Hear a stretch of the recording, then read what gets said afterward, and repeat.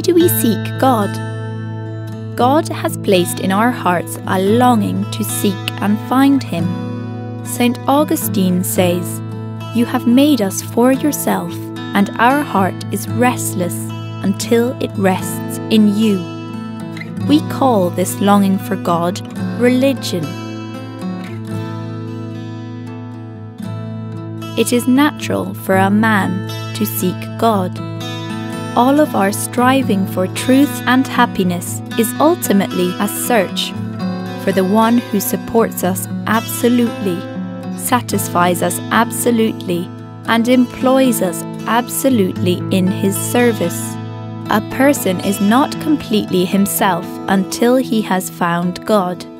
St. Edith Stein said, "Anyone who seeks truth seeks God, whether or not he realizes it."